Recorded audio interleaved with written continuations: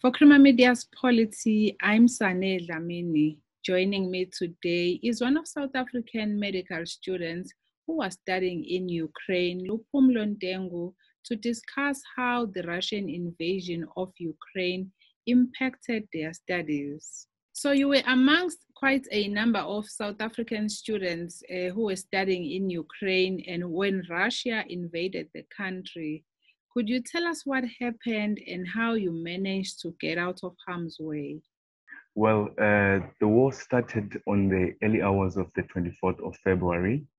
I was already awake at that time. I was watching the emergency sitting of the United Nations Security Council on the then Russian threat to Ukraine. It was there where I learned that the war had started, or that in fact Russia had declared a war on Ukraine. Soon after that, we could not sleep for days. It was just hectic.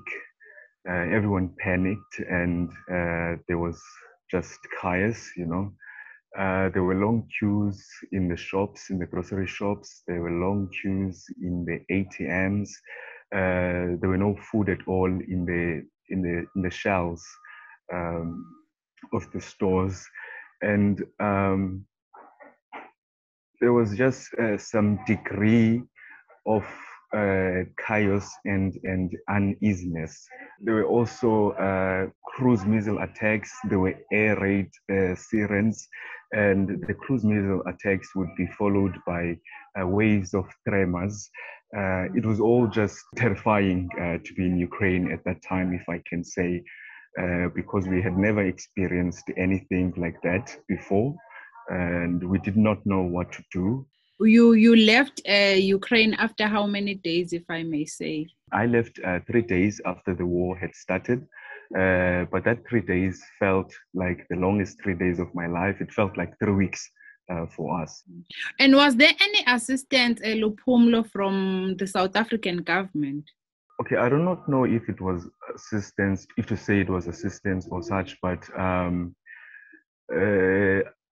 Ambassador Andre Groenewald managed to organize us before the war started into one WhatsApp group, and he told us everything we needed to know just in case the war started. He told us we had to be ready, and really he did make sure after the war had started that everyone was evacuated from Ukraine to the neighboring countries. So, and we are very grateful for that. Yes, that is the assistance we then got. So during the start of the invasion, there were reports in other media houses that other foreign students were experiencing racism from border officials as they tried to flee Ukraine. Can you tell us more about what happened? Well, I wouldn't say that it was racism as such, and I'm not going to dispute that it wasn't that it was racism either way. But I understand that, when we got to the border, it was cold. It was very cold, and there were long queues. We were all tired, and the students were frustrated. Everyone was frustrated, and I understand that in Ukraine they had said that the priority passage must be given to old people and children, and there were no old students there. There were no students that were old people, and there were no students that had children. So to others, that might have been quite frustrating, and it might have seemed like a racism. But in my own understanding, I believe that each and everyone was frustrated. We were all scared. We were just trying to get out of the country. I understand that Ukraine has been a popular place for South Africans to study, particularly medical degrees. I wouldn't necessarily say that because I feel like South African students are all over the world in different places. There are students, I think, in Asia also, and there are students also in the West. of Europe. And why I don't want to say it was so much popular, because I know that there were 54 students that were repatriated from Ukraine. And these students are medical students. And if you compare this number to the students from other countries that were repatriated, you would find that it's quite a small figure.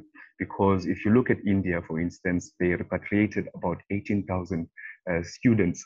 So yes, Ukraine is a popular destination for medical students from all over the world, not just from here in South Africa, because in South Africa we are still, in South Africa we're still such a small number of students. And your medical studies now have been disrupted, and many of you who were studying in Ukraine have been appealing to our government to allow you to complete your studies in our universities.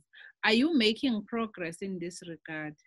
To answer that question, if I may say, when the war started, the students managed to organize themselves and elected student representatives and managed to initiate contact with various stakeholders. That includes the medical deans of South Africa, that includes Department of Higher Education and Training. And we got their support subsequently after initiating contact with them. We did get their support, and we are very much grateful for that. There is progress that is being made, but it is not being made at a pace or at a speed that would satisfy or that is required by our needs as students, because time is actually moving, and we are actually getting to the end of the academic year in Ukraine. And you would find that, the new academic year will start in September in Ukraine, and students would have to have paid school fees by then and register for online classes. Now, I would like the progress to be faster, is so that we can avoid registering maybe the students for online classes in Ukraine, where they would have to pay fees and then come back and pay fees again here in SA once a decision has been finally made. What exactly are you appealing from our government? We as students, we would like the students, all of the students that were affected by the Ukrainian war, to be integrated back here into South Africa, so that we can continue and finish our medical degrees and be able to work here in South Africa. How has it been so far? How are you studying so far, if I may ask? Ukraine managed to do some programs for us, some online programs. We were getting taught online, and that managed to close the gap, because it meant that we are learning something. It meant that we are continuing with learning, but online learning is not necessarily ideal for medical studies, Yeah, even though Ukrainian teachers, they were teaching us online from various countries outside Ukraine, and they did that all for us, and we're very grateful for that.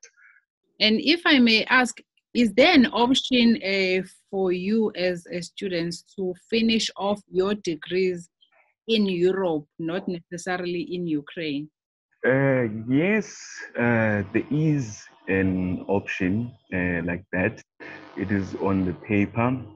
Technically, we can, but we do not feel like it would be feasible for the students, to go and finish off their studies in Europe for various reasons, and one of those reasons being that the fees, first of all, it would be quite the whole process would be very expensive for the students. It would be very difficult to start a new procedure again in another country. You would have to apply for visas.